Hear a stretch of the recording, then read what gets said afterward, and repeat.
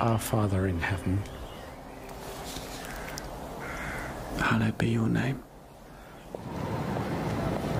Thy kingdom come. Thine will be done, on earth as it is in heaven. Give us this day our daily bread. Forgive us our trespasses, as we forgive those who sin against us. And lead us not into temptation, but deliver us from evil. For thine is the kingdom, the power and glory, forever and ever.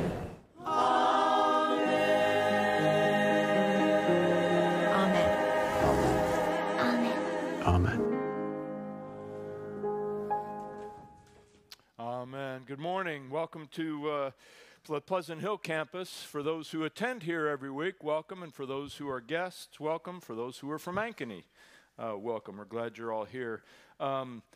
Maybe, I was just standing there thinking, maybe what we ought to do is we don't hear from me. We just keep worshiping. Yeah. Which you can do even without music, by the way.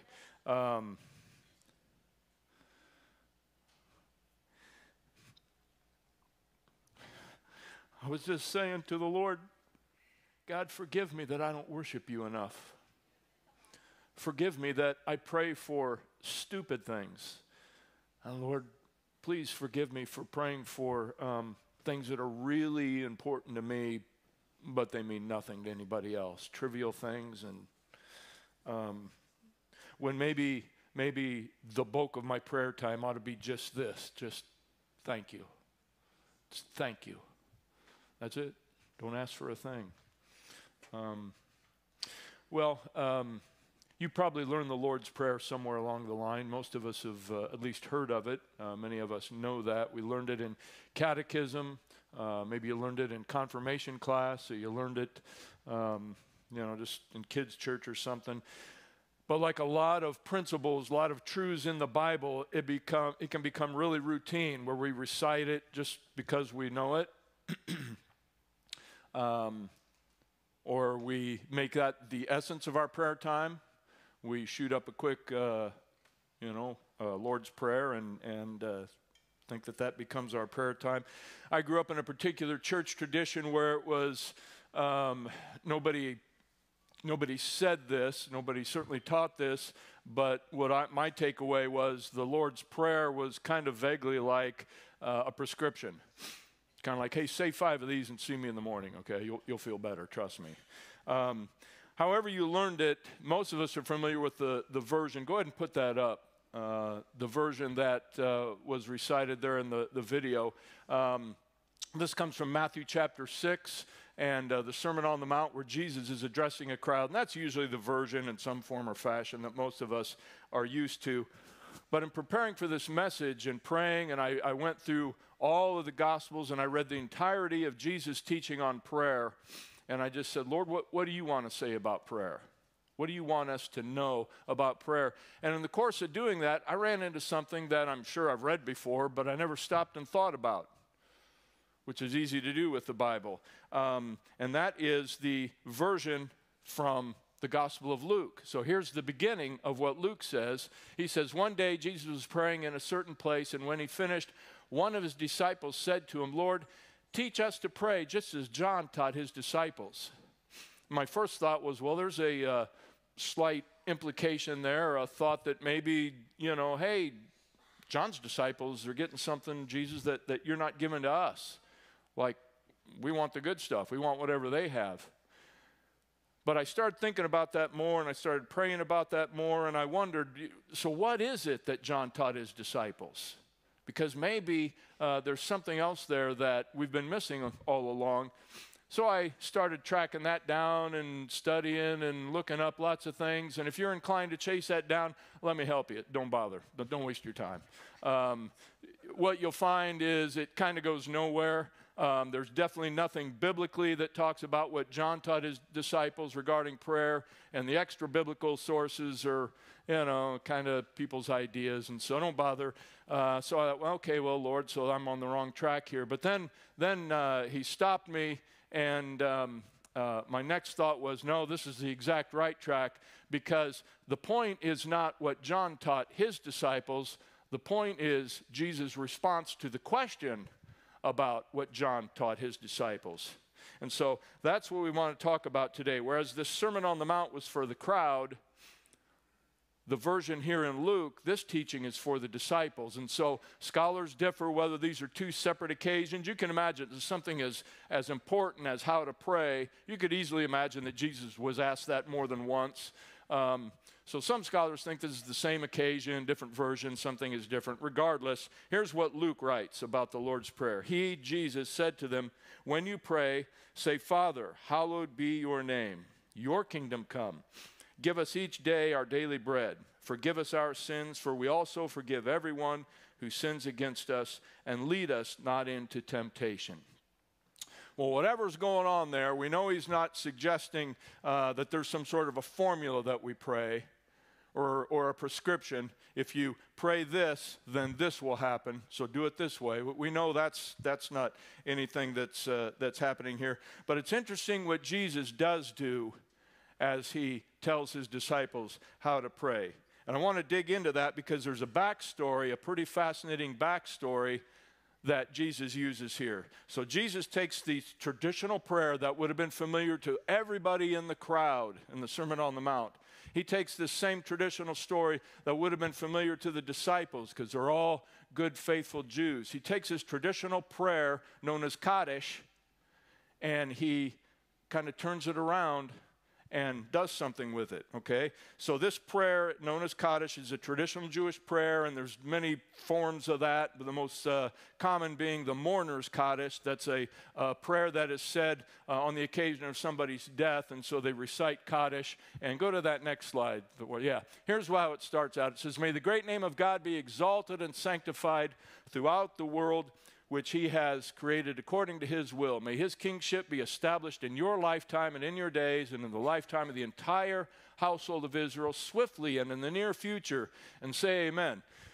And there's about two more paragraphs of this. Same, you get the gist. You get the idea. It's all pointed at God.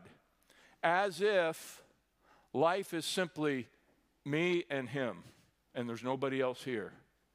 And when my wife was in Teen Challenge and I was far, far from God, I went to Teen Challenge because there was a special speaker. Will McFarland came. Guy came from Alabama, but he was a special speaker, and I was not interested in the things of God at all. I was there because our little 3-year-old, I thought it'd be nice if she saw her mom. That's why I was there. And this guy said something. I don't know why this resonated with me. He said, you know, there's this saying, he said, you know, we have this idea that the Christian life is just me and God, kind of like me and God walking down the beaches of life, you know, footprints in the sand, whatever. He said, that's not the Christian life. The Christian life is you and me and God. And for whatever reason, that resonated with me. And that didn't turn me to the Lord, but I remembered that afterwards. And I remember that all these years later, you know, 32 years later. So there's this kind of idea in this prayer that it's just me and Jesus, and that's about it, okay? But Jesus does a couple things here. First, what he's doing with Kaddish, he's taking this traditional prayer that they all knew, and he's beginning to point to himself as the fulfillment for this prayer. Here's what a pastor, an author says, Stephen Miller. He says, yep, thank you. Go to the next one. He says, hidden within the opening lines of the Lord's Prayer, it seems, is a clue that God has already started to answer the prayer. The Messiah has come in your lifetime, and he has brought with him the good news of how to find salvation and become citizens of God's kingdom. So that's the backstory on this Lord's Prayer. But here's the second thing that Jesus does, and you see it clearly. As soon as I tell you, you're going to go, yep, I see that. He expands the basic duties of life beyond just this, and now it's this. So it's not just me and Jesus. Now it's you and me and Jesus. And that's what he's doing. He's beginning to define the Christian life as reaching out to others. That's the backstory of that. But it's not the first time he does that, actually. If you walk through the Gospels, you see Jesus being revolutionary in a lot of ways. Some of them are pretty obvious. Some of them are real subtle. like this one. He borrows another traditional prayer known as Shema. Go to that next slide. Yeah, that starts out with, "Hear, O Israel, the Lord our God, the Lord is one." He takes a line from that general thought, which is all vertical, and he marries it to Leviticus 19, which is love your neighbor. It's horizontal, so that when the occasion arises and a certain scribe comes to him and says, "Teacher, what's the most important commandment?" Next slide, please. Jesus responds with this: "Love the Lord your God vertically, and the second is this: love your neighbor as yourself horizontally." And so that's what Jesus is doing when his disciples say, "Hey, teach us how to pray." Okay, I'll teach you how to pray. Praying starts here, but then we pray out here too. Well, with this whole vertical, horizontal dynamic in mind, we think about how revolutionary every part of the Lord's Prayer is. If we go to the next slide. First of all, he's saying, hey, God isn't just some ethereal kind of Casper the Ghost thing floating around up here. He's right here. He's our Father who's in heaven, but he's our Father. His name is to be exalted on all the earth, and his reign here displaces all other lords or all other gods, or whatever you want to define that as. Second thing he does is this. He says, praying for bread reminds us of Israel's experience when God provided for them in the desert just enough manna for every day. And his specific direction was, don't save it up for the next day, because you won't like what happens to it. You won't want to eat it. It'll be bad. I'll take care of you every single day. And that produces trust in God, not in my ability to accumulate things. Now, there is biblical teaching and truth that we're to plan, we're to save, we're to invest wisely. But all that is over here. Accumulation is over here. Accumulation is based upon, can be based upon greed or fear. I'm accumulating. Saving and investing is not based upon fear. It's based upon wisdom. It's based upon God's truth. Next slide. He says, praying to be released from debt and releasing others demonstrates the principle of Jubilee. Every 50 years, according to Jewish law, we kind of hit reset. Everybody's off the hook. All of your debts are forgiven. You forgive my debts, and we get to start over. And this overcomes a lifestyle based on accumulation of debt, because I know that on the 50th year, we're going to hit a reset here. And so for that reason, we release others from sin. Now, I don't have to wait 50 years to forgive you. I can do it right now. And you don't have to wait 50 years to forgive somebody else. You can be done with that right now and be free in your heart from dragging that around with you. Okay? And then the final slide on this is praying not to be tempted and to be delivered from evil humbly portrays our human condition. One of my favorite prayers I read in a book many years ago, this book written around the 1500s called, I forget what it's called. Anyway, totally slips in my mind right now.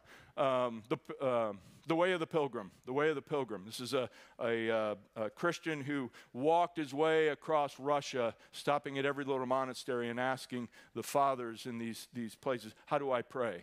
And he came away with this prayer. His prayer was, Lord Jesus Christ, Son of God, have mercy on me, a sinner.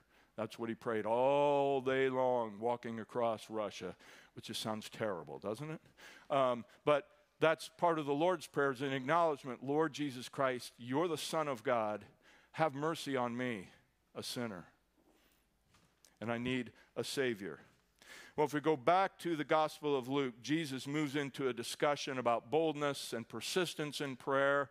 And I'm not really going to camp in there. But then he makes an interesting contrast between earthly fathers and our Heavenly Father.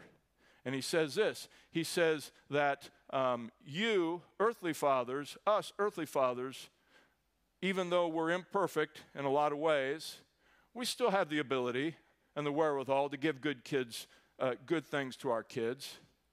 How much more then? Now it gets interesting, because he has a slightly different response in Matthew and in Luke. So go to Matthew, to the next slide. But how much more will your Father in heaven give good gifts to those who ask him? Remember that. Now Luke, how much more will the Heavenly Father give the Holy Spirit to those who ask him? Yeah, and I saw that and I went, okay, that's not by mistake. What do you want to say here? What's the deal? What gives, Lord?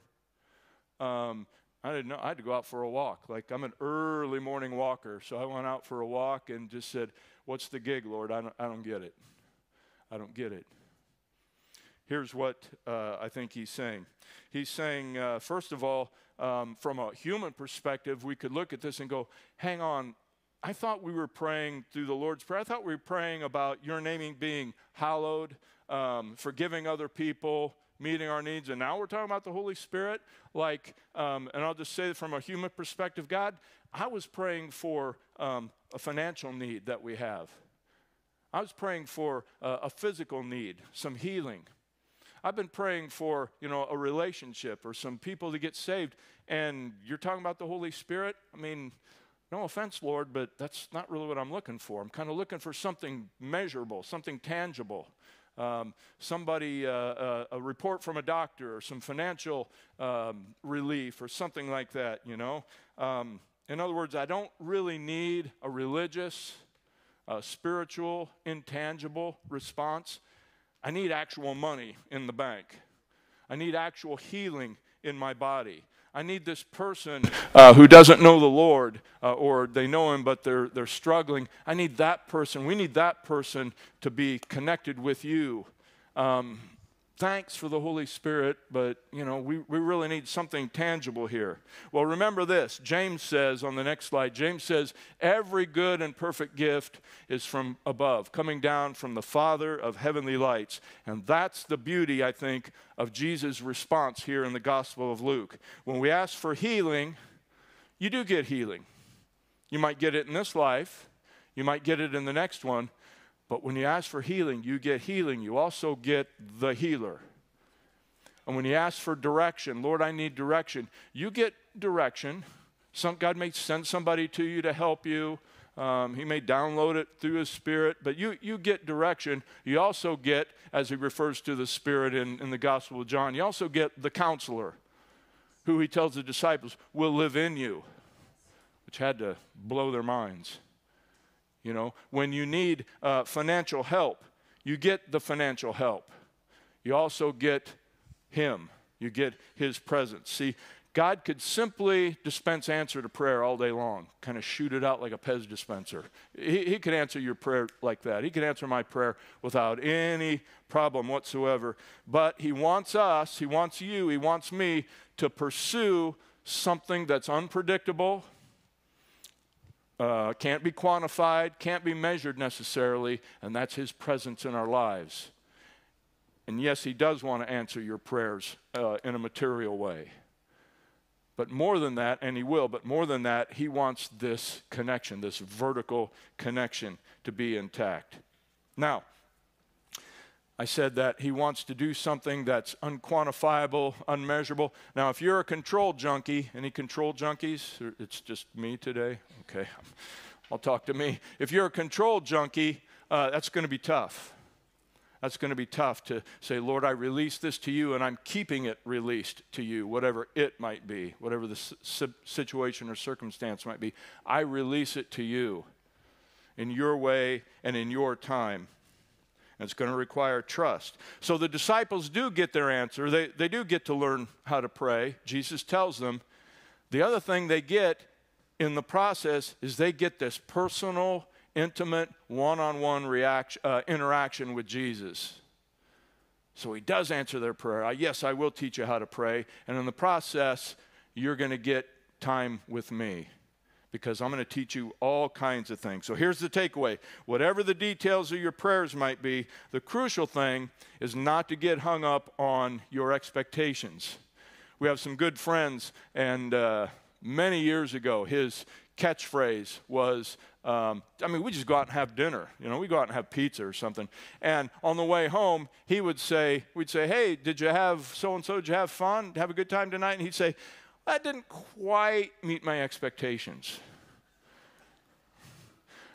Seeing as how he spent the evening with me, I understand what he's saying. But you're talking about the pizza, you're talking about, but everything was expectations. That was kind of a joke, and we all laughed about it. But we get our expectations about when and how God's going to answer our prayer. I do.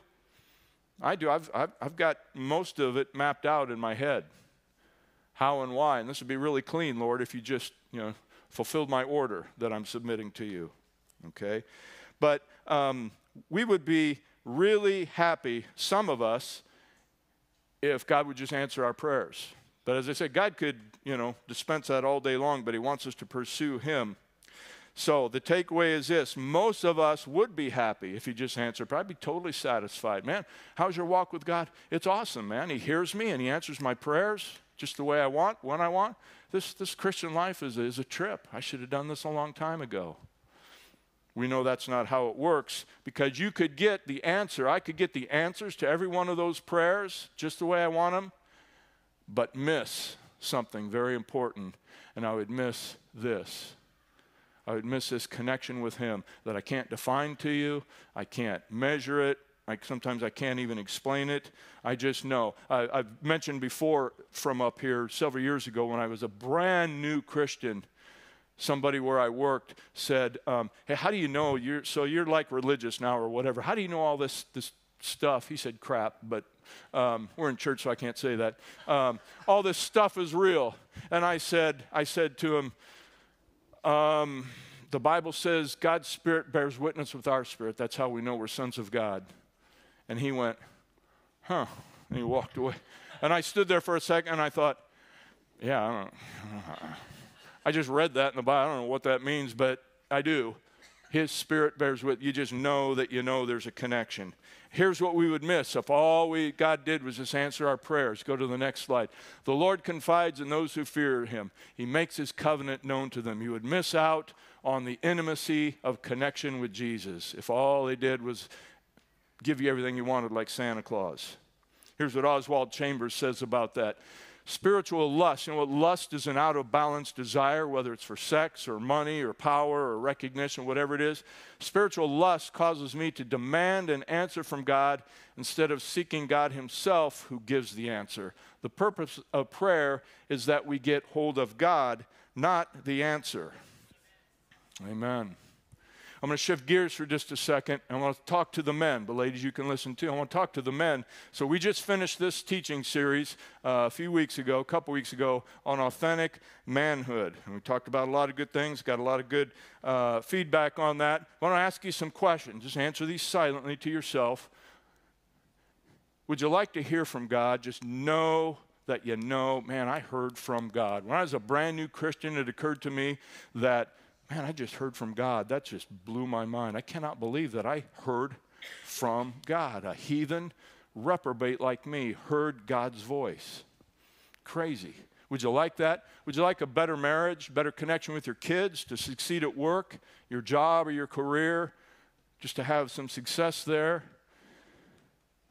Would you like to be respected by others? Just kind of leveled out emotionally. If your emotions are, kind of up and down all the time, just kind of cut those highs off and cut those lows off and just have a narrower range of emotion. Would you like to be leveled out? How about replace a nagging habit or a stronghold with freedom? Any of that resonate with you?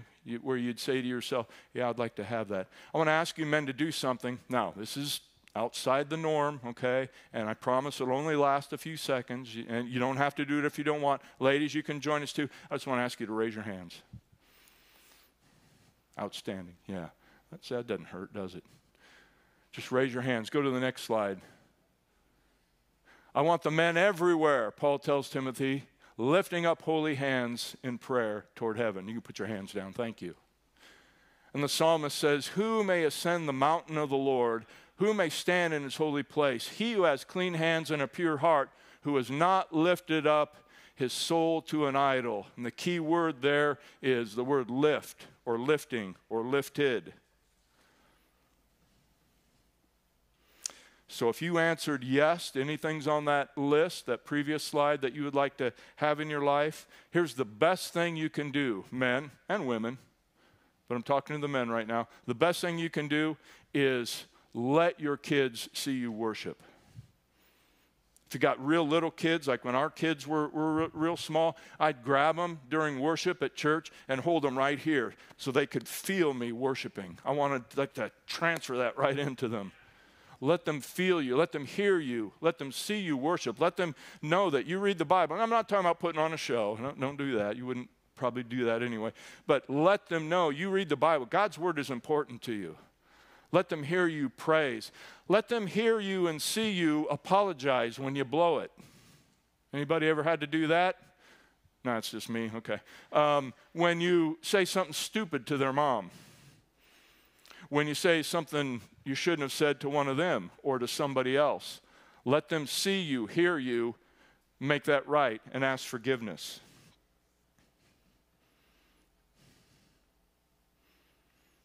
So think about what you tend to lift up. Do you tend to lift up your heart, your hands, your affections, your emotions, your worship to God? Or is the theme of your life more that you're lifting yourself, your soul, to idols, hobbies, personal thoughts, personal motivations or agendas, obsessions, fantasies, work, money, whatever it might be? What's the predominant pattern in your life? Your kids know what the predominant pattern is, and your wife knows the predominant pattern. And the remedy for that is lifting yourself to the Lord. Let me take this a step further. Diane and I were just talking about this last night when we were out walking, and she said something that made me think, if we don't do this for the men, if we don't do this, if we don't worship and engage and be in God's word, and make things right with others and pursue him, you know what kids will learn? They'll learn that that's a feminine activity. Those are feminine things. Because my dad doesn't do that, but my mom does. So do with that what you will, okay? Or they'll conclude that it's for women, or they'll conclude, oh, that's for soft men.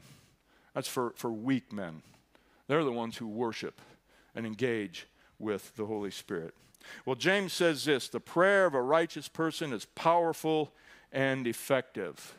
Powerful and effective. So far, we've talked about prayer in terms of speaking to God, but as Ben mentioned, prayer is also just listening, just sitting still and listening. And he mentioned 1 Samuel 3. Samuel saying to the Lord, "Speak, for your servant is listening." Just, here I am, Lord. What do you want to say? And maybe the Lord doesn't want to say a thing. Maybe he just wants you to sit. I've got my Wednesday night small group kind of cocked their heads when I said this, but I think they're going to be okay. I said, I've got a pipe tobacco candle that I light sometimes in my time with the Lord. It's not a pipe. It's okay. It's a pipe tobacco candle. And I light this candle. It smells like your grandpa sitting there smoking a pipe. And I light that thing, and I just say, yeah, bring it. Here we are, Lord. What do you want to do? Or go for a walk at some early hour. Just you and me, Lord. What is it? Sometimes it's nothing. I don't hear, it's not nothing. I don't hear anything particular. But it's time with him. Andrew Murray is a classic writer of Christian literature. He says, prayer is not monologue, but dialogue. God's voice is its most essential part. Listening to God's voice is the secret of the assurance that he will listen to mine. So let me come back to James real quick. So what is the powerful and effective result of prayer? The powerful, effective prayer of a righteous person accomplishes much. The first thing it accomplishes is right here in you. Yes, it will accomplish what somebody else needs or what you need, whatever the particular need might be. But the first thing that happens is right here in our hearts. That's vertically, he and I connecting over and over and over again. That plays out in relationships horizontally. Bob Sorge is a guy I've mentioned before. He says this in his book, Secrets of the Secret Place. Prayer is the constant calibration of the soul. Prayer is the constant realignment, recalibration of the soul, the mind, what you think with, the will, what you choose with, the emotions, what you feel with. Constant calibration of the soul. I put the QR code on there. If you want to read that book, that's a great way to get it. I know wherever they are. Michael and Abigail have spent some time in that book. Somebody gave that to me at a Teen Challenge conference, and I tossed it aside because there's all this free junk they handed out. And I finally read it, and I went, wow, you're really dumb. You should have read this like a year ago. Prayer is the constant calibration of the soul, over and over and over again, being realigned, making sure we stay in alignment with Him. But here's the deal. You can't calibrate, you can't adjust when you're on the run all the time. And so if you have some prayer time on your way to work, or you've got a 5-minute devotional every day, that's good, but that's not going to produce depth of intimacy. That's not going to produce depth of maturity in your Christian life. I'll just put it in terms we can all understand. If we can't engage in spiritual intercourse when we're distracted. Can't engage with intercourse with God when we're distracted. I'm on the run, I'm driving to work, I got a 5-minute thing, you know. Keep doing those things, but make sure you have time to sit with Him. We need to stop and be purposeful about connecting with Him. Weston, you want to come on up? So one of the results of praying on the fly like that, just kind of shooting prayers out, is it becomes just kind of like that. And the prayer tends to be horizontal. On my way to work, I'm shooting out prayer for this person and that person and this need and that need. And I lose connection with this vertical aspect where I just worship, I just praise Him. In other words, I only have time to, as the phrase would go, I only have time to shoot up a quick one to the big guy.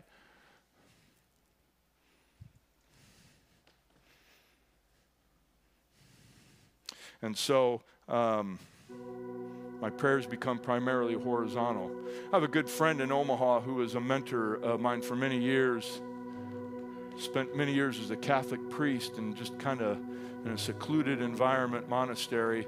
And he says this, he says, I honestly cannot think of one thing to ask Father for that He has not already covered. I'm like, John, what's your prayer life? He's like, I don't ask for anything. I just know Father's already got it covered. Like, at first I thought, come on, John, you know. But the more I thought about that over the years, I thought, yeah, he has outrageous confidence that whatever it is, God's already covered it. Now, I still think it's appropriate and biblical to lift those prayers up, but I appreciate the motivation. I know that God already has it all covered. And so God needs to be worshiped and prayed. Your heart needs you to worship and praise Him, sometimes without asking for a thing. Lord, I'm just here to say thanks. Thank you. That's it. That's all I can do is say thank you sometimes.